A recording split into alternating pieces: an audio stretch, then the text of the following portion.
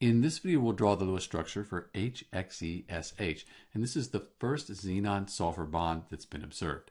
We'll start by counting the valence electrons up. We have 1 plus 8, sulfur is 6, plus 1 for the hydrogen there, 16 total valence electrons for the HXeSH Lewis structure. So we'll put the least electronegative elements in the center. Hydrogens always go on the outside. And in fact, this is a fairly linear molecule. We can see the way it's written is the way it's intended to be drawn as a Lewis structure. So we can just put HXeSH. We'll start by putting valence electrons between atoms to form those chemical bonds. We've used 6 valence electrons. We have 10 more. And then we'll complete the octets on these atoms here in the center. At this point, we've used 14 valence electrons.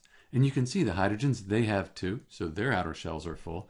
Sulfur, 8, and then xenon has 8 as well. But we have these 2 valence electrons left over, and it doesn't seem like we have anywhere to put them.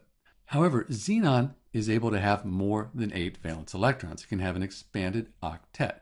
So we can put those remaining 2 valence electrons right here on the xenon. And that would complete our Lewis structure for HXeSH.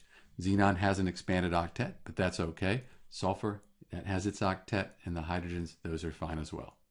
This is Dr. B, and thanks for watching.